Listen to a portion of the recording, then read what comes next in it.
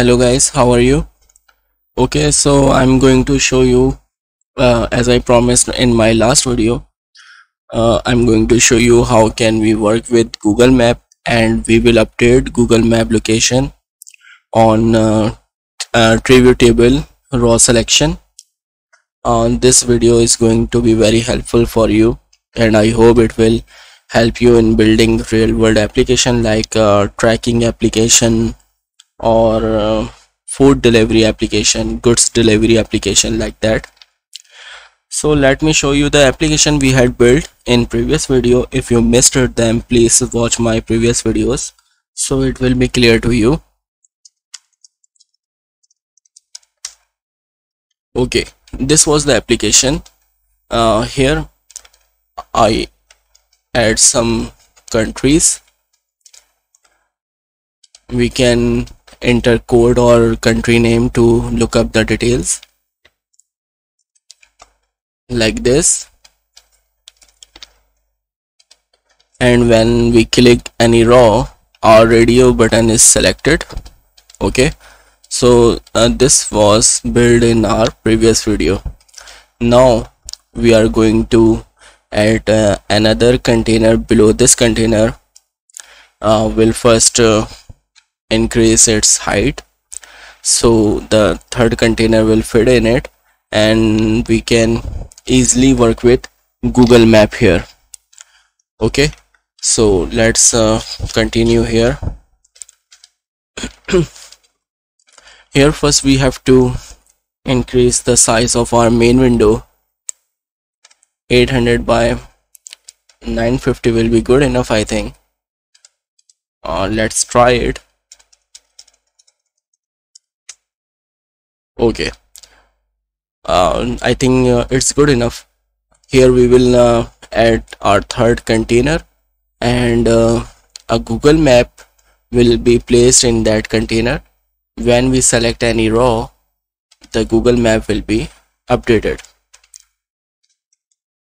Sorry.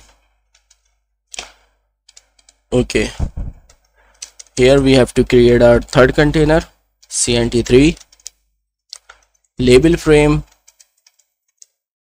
and here we will set win and text Google Map Viewer. Okay, why did I set win here? Because win is our main container, main window. You can see this, right? And this text is actually a caption on our label frame. Okay, now we have to add it. So cnt3.pack, I will use fill both, and we'll give some paddings, pad x 20 and pad y 20. Sorry. Okay, here now we have to import the image tkinter map view. In my last video I already installed the module for map view, which was tkinter map view, like this. Install, pip install tkinter map view. Okay, I already have it. So if you did not install, you have to install it. And here we will import tkinter map view.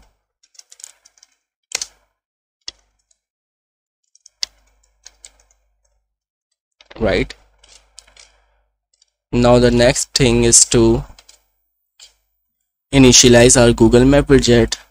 So gmap widget tkinter map view, and here as a parent window, parent container, we will use cnt3, and then we will set its height and width. So width will be 600 will be good enough, I think, and height will be 600 will be good enough. If it looks messy, we can change it. Okay, and now we will add it.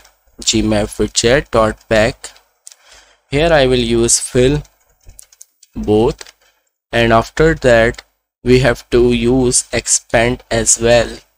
The expand option will let the Google Map widget to extend to the height of our container. Okay, now the next thing is to set up Google Map tile server URL. In previous video I have already provided multiple tile server URLs. Here I will use the normal tile server URL, so I will copy from here, and here gmap widget dot set tile server. Okay, and here I will paste the URL, and after that we can set maximum zoom size, which is 22. Okay, now for testing, let's make some try.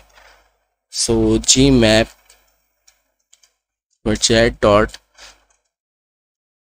set address. Let's try with the address United States. Okay, now let me show you how is it looking. Python main.py. Okay, good.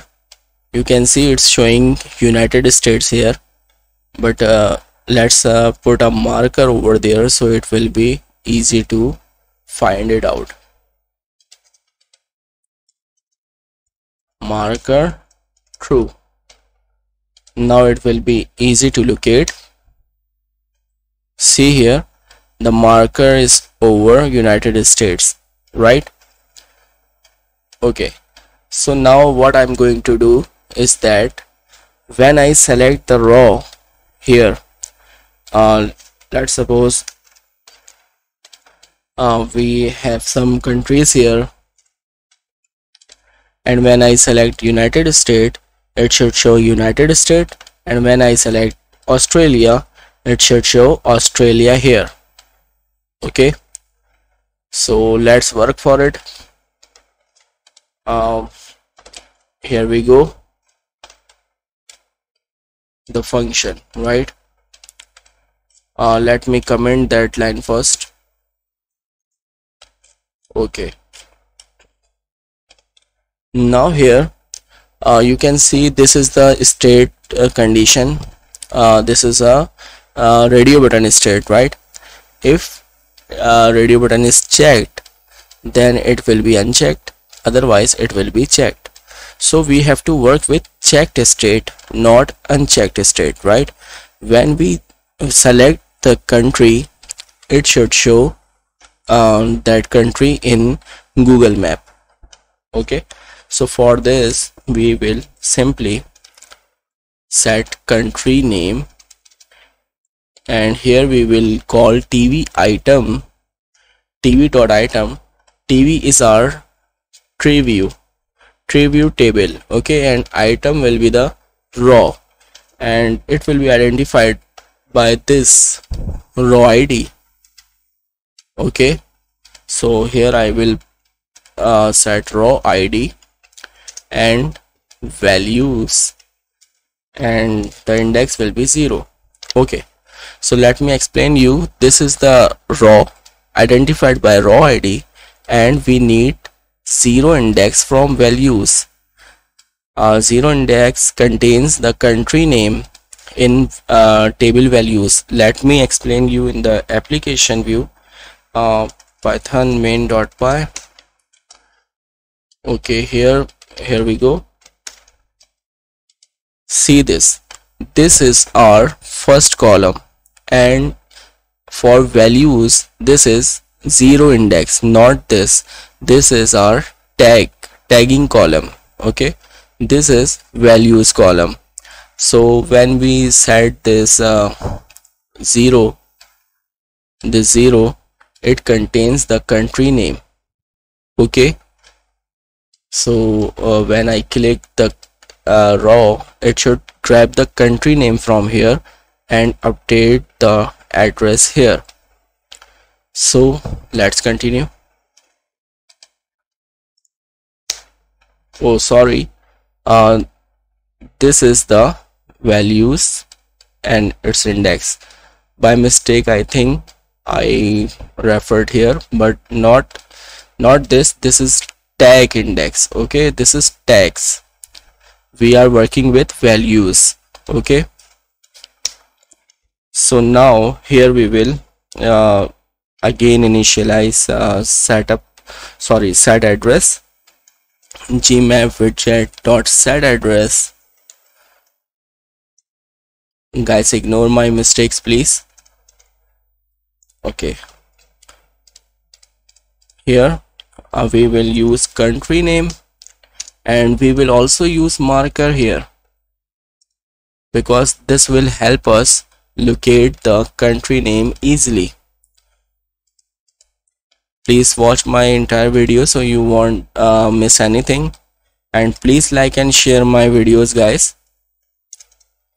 Python main.py. Please subscribe to my channel if you did not subscribe yet guys. Okay, here let me grab some countries.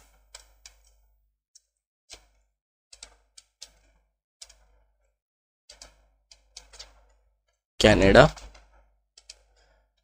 Right now when I click this row United States, it should update to United States. Okay, when I click Pakistan, it should update to Pakistan, and when I click India, it should update to India, right? And same for Australia, Canada, any country we grab here, when we click the row, it will be updated here. Okay, and one more thing, we can set the zoom here. So for zoom, we go here. After tile server, we can simply gmap widget dot set zoom. I'm setting 12 will be good enough. Okay, here we go. And now you can see I set the zoom to 12 number, so it's looking much more better. Let me try United Kingdom, you see this, and Australia, you see this. Okay, we can also zoom in and zoom out from here like this or this or this. Okay guys, I hope you like this video, and I hope it will help you in building your real world applications or your assignments. So please keep watching my videos.